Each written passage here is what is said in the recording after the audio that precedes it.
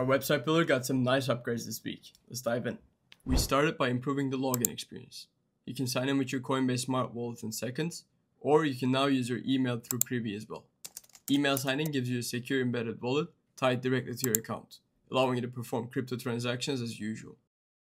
We also polished the builder's user interface and experience. The component sidebar and properties panel are now floating and not blocking the full height of the page. You can also use a keyboard shortcut to quickly access the component sidebar. We added a new tablet breakpoint, so now you can customize layouts individually for mobile, tablet, and desktop views. You can easily switch between them using keyboard shortcuts. You press 1 for desktop, 2 for tablet, and 3 for mobile.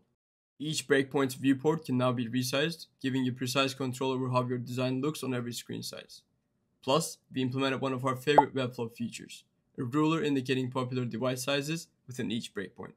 Our next big challenge is connecting these individual website projects into subdomains. Stay tuned for much more to come, and if you're interested, feel free to sign up for beta testing through the link in my bio.